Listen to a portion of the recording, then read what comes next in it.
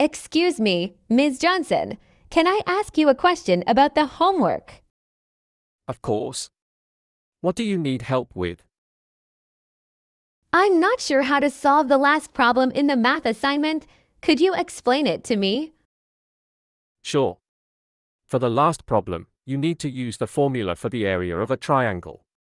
Do you remember the formula? Yes, it's base times height divided by 2, right? Exactly. Now, plug in the values given in the problem, and you'll find the answer. Got it. Thank you so much. You're welcome.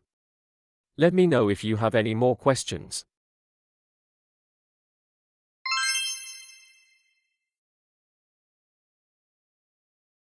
Hey, Sarah, have you started working on our group presentation yet? Hi, John. Yes, I've started researching our topic. I found some great articles online. What about you?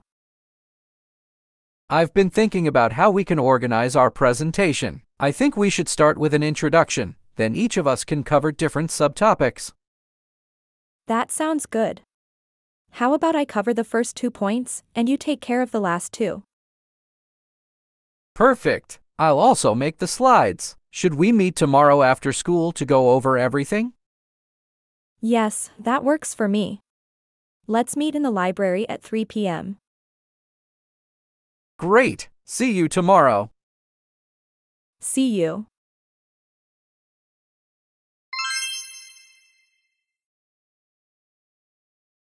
Good morning, Mr. Lee. I'm here to discuss my course selection for next semester. Good morning. Sure, let's go over your options. Do you have any specific subjects in mind? I'm interested in taking more science classes, but I'm not sure which ones would be best for me. Since you've done well in biology, you might consider taking Chemistry 101. It's a great follow-up to what you've already learned.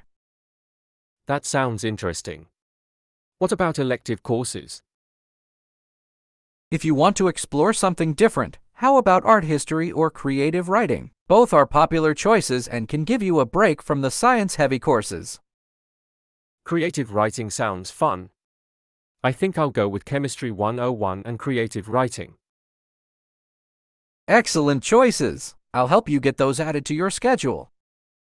Thank you so much for your help. Anytime. Let me know if you need anything else.